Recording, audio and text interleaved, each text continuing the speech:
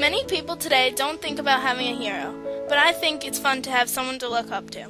My definition of a hero is a person who is trustworthy, who tries, and who could fail and still be able to achieve their dream. And my hero is Carrie M. Thomas. Carrie M. Thomas is my hero because she is very determined. She failed and finally got what she wanted. She became a dean of college and ran a college for many years. Carrie was always trying. She never gave up, and she got her dream to become the dean of college. Carrie lived in Baltimore, Maryland, 1857 to 1935. She was a dean of Mall College. She ran the whole college for many years. She wanted to have all her degrees and become the dean of college. She failed many times, and she finally did what she wanted and got herself to where she thought she was done. She just kept going on. Many people doubted her, and she didn't take that from anybody. She knew she could do what she wanted.